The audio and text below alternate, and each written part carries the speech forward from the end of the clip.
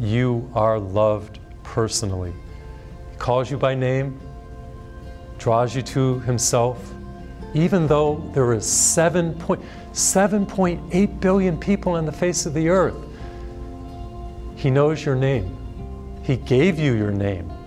Every heartbeat, every breath, every moment is a gift from God to you. He knows you before you were born.